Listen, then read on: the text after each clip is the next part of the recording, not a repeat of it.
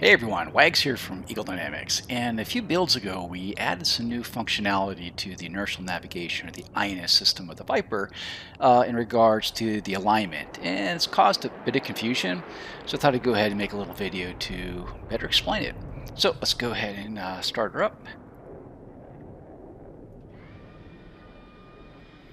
And I'm just using my flow. It may not be 100% correct these days, but works for me.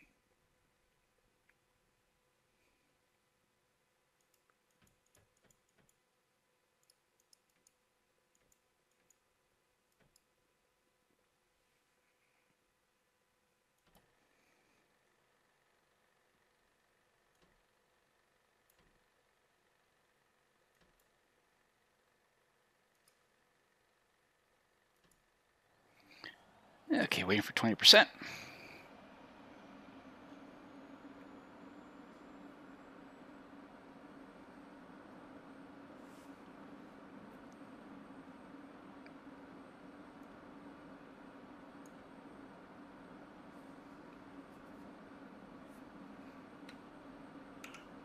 And off to idle.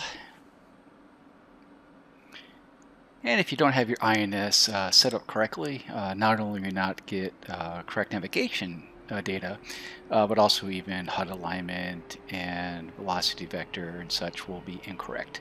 So it's very important to have your INS aligned correctly before you taxi out. Okay, generators have taken over. Get power going.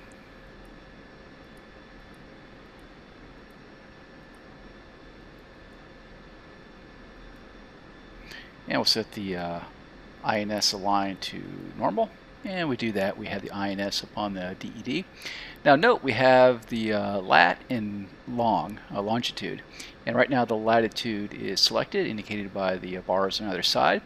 And what we're going to do now is we're going to confirm these for the INS, that those are indeed the coordinates that we are at right now. So for the lat, we'll go ahead and enter. And we'll double down and we'll go enter again. Now it's really important that you do this within the first 2 minutes that you start the alignment. If you do it too long, after 2 minutes, you'll get a degraded alignment and it won't work out so well for you. Okay, so we got the alignment going. We're at 76. Let's go ahead and finish my process. And again, it's just how I personally like to set up my jet.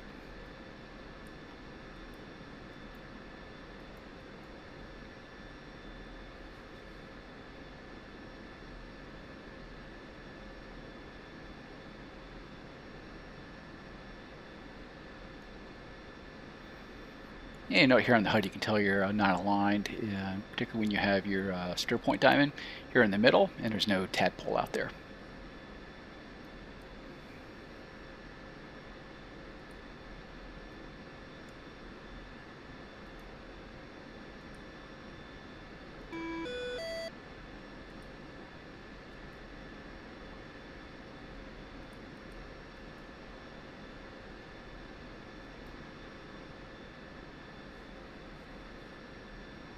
Okay, let's go ahead and time accelerate through this.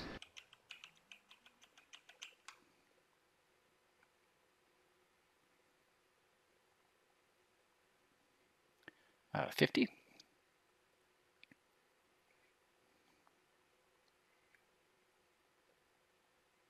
40.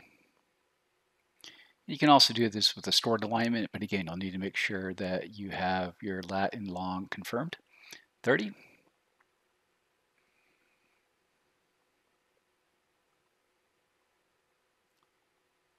20.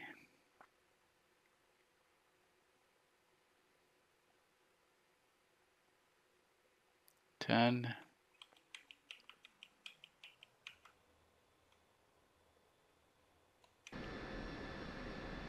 And we have a flashing ready. And we also have flash and align. I'm going to wait for a full alignment at 6. Okay, there we go. So now I'll go back to my INS switch and set that to nav. And now you'll see that my stir point marker is actually off the field of view, indicating direction. Also, we have our tadpole. So our alignment looks correct at this point. So again, this is how you set up your alignment now on a cold start in the F-16. I hope you found this useful, and I'll see you next time. Thanks.